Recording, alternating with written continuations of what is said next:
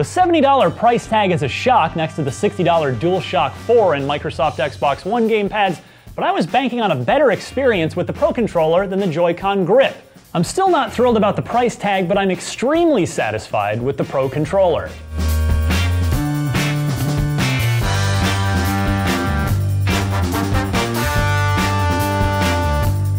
Ergonomically, the highest compliment I can pay Nintendo's new gamepad is that it feels almost identical in your hands to the Hall of Fame-worthy Xbox 360 controller.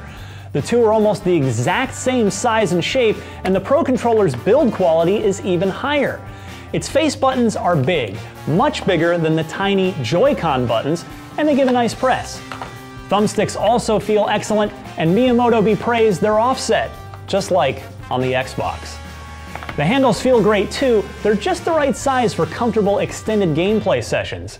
You also get a real D-pad, which is an undeniable advantage over the tiny, separate directional buttons found on the left Joy-Con.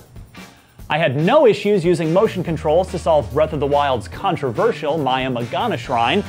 Battery life from the built-in rechargeable power source is phenomenal, with a claimed 40 hours that I've yet to successfully run down.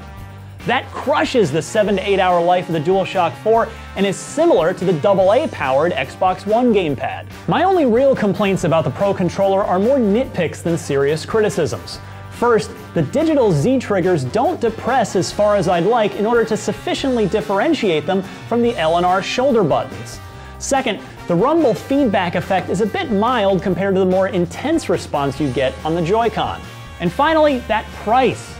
At $70, it's more expensive than rival console gamepads.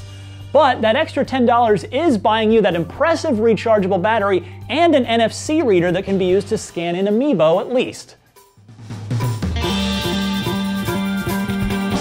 Even if the Pro Controller's price gives you pause, I can't deny that you absolutely get a high-quality gamepad that rivals the default input devices on the other two consoles. If it's anything like the Xbox 360 controller it so closely resembles, it's likely to serve you very well for the duration of the Switch's life cycle. I plan on using it regularly both at home and on the road. For more on everything Nintendo Switch, keep it tuned to IGN.